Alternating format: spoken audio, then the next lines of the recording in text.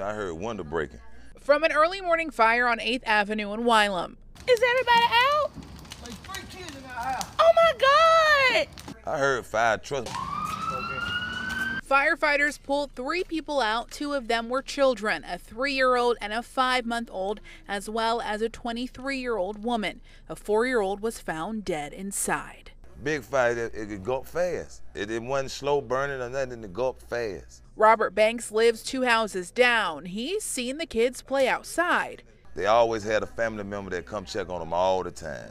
So their family is close-knit. Banks works at a barber shop in the community and knows many of the people who live in Wylam. He says houses catch fire often, but this morning's fire hit too close to home. Just to know that those children was in the house. Sleep. They weren't awake, they were asleep. I mean, it's like they ain't have a fighting chance. And you know, it's only the grace of God that they holding on.